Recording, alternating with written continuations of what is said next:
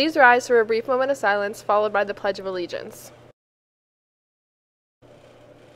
I pledge allegiance to the flag of the United States of America and to the republic for which it stands, one nation, under God, indivisible, with liberty and justice for all.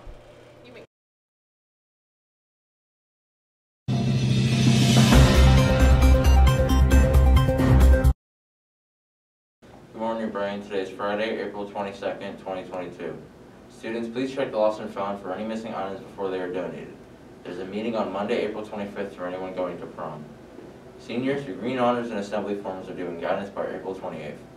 Any current 9th and 11th grade are interested in becoming part of the Lionettes will have the opportunity to try out for the spot on April 26th. There will be 4 practices to prepare for the tryouts on Wednesday, April 21st through Friday, April 23rd and Monday, April 25th. If you cannot make every practice, you are still able to try out. Practice and trials will be held in the middle school gym from 3:30 to 6:30 p.m. Tryouts may run longer depending on how many are there. Seniors, a link to scholarships and deadlines is attached. Do not let this opportunity go by. Any student interested in archery next year, contact Mr. Fillinger at 724-847-3514.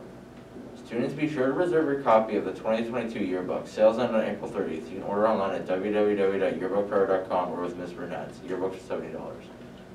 Attention juniors and seniors, the SAT is taking place here in the New Brighton High School on June 4th. The registration deadline is May 5th. If you need help signing up or think you may qualify for a fee waiver, please see Ms. Hubbard in the guidance office.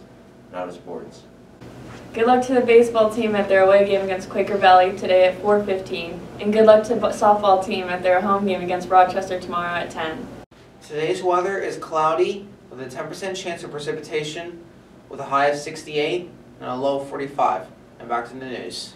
Happy birthday to Caleb Grooms, Michaela Gilmore, Andrew Jackson, Denasia Moreland, Maggie West, and Harley Jerome.